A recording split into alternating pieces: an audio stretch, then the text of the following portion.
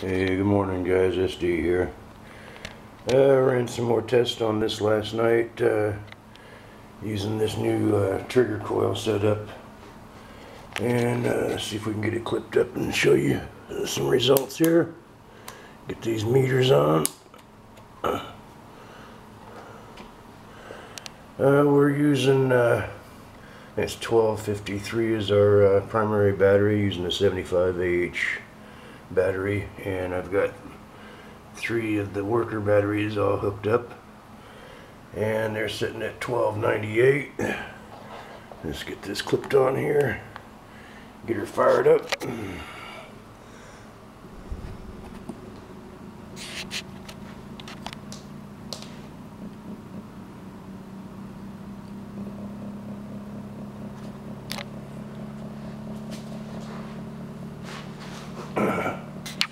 Now again, Alan had asked, coming off of each of the transistors, I've got a half watt 82 ohm resistor off of everything there.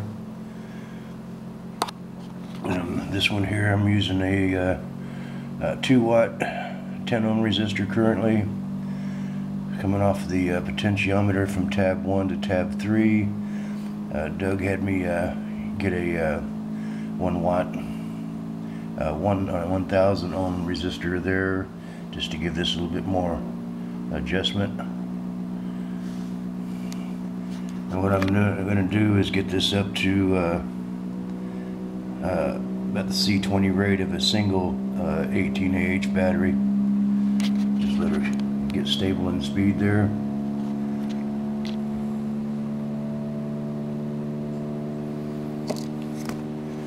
Just at that same setting compared to the other rotor, RPMs are up pretty close to almost 200 RPMs more.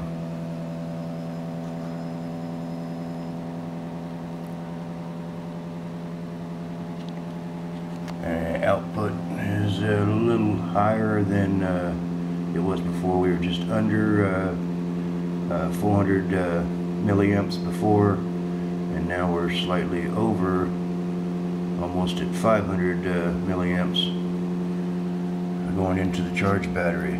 Now we'll go ahead and move this up slightly. When she kicks into gear, she will just take off on me.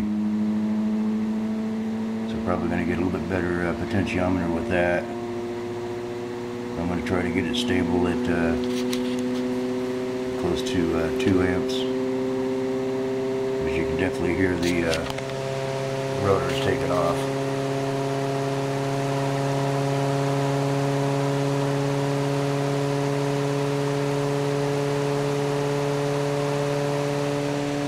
And the input going into the charge batteries, 800 milliamps and climbing towards 900.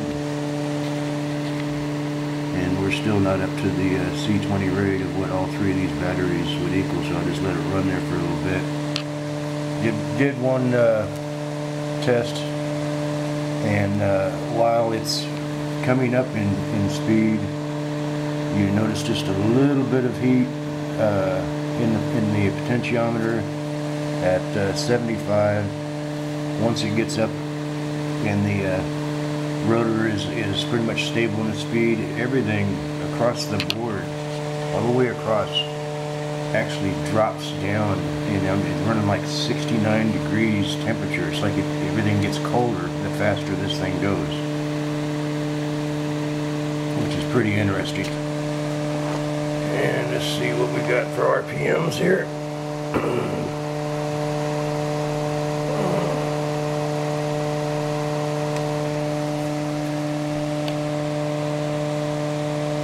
1118, and as you've seen in the first video, this thing I can just peg this 3 amp meter, so probably get a couple of 5 amp meters and put it in line. I can leave that one there like it is right now, because I still got a ways to go before I'm at 3 amps on the input.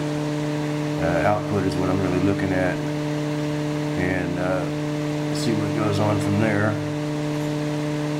Charge rate's still pretty nice. It'll slowly come up when I've got all 3 batteries hooked to it now. It's not just going crazy off of the one single battery. I've got a little room I can do some tests with it now. Anyway, I figured to post the results so you guys can see this. Now if I do increase this up to 1 amp, going into the charged battery, we're sitting at 2.6 amps, and you can actually hear the rotor still speeding up. Charge rate is already jumping up.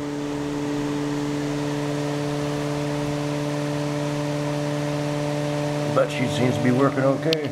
And let's see if the heat actually went down.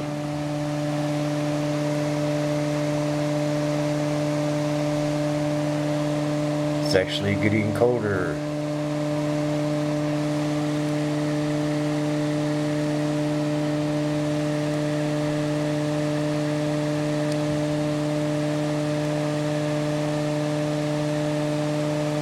Checking everything going across the board. Yep, 72 across the board on everything now. So I think what I'll do is just get a different potentiometer, something that can take a little heavier wattage. She's running right at 2.2 amps, and everything's stabled out at 800 milliamp input. Alright guys, we'll catch you later on. Let me know what you think.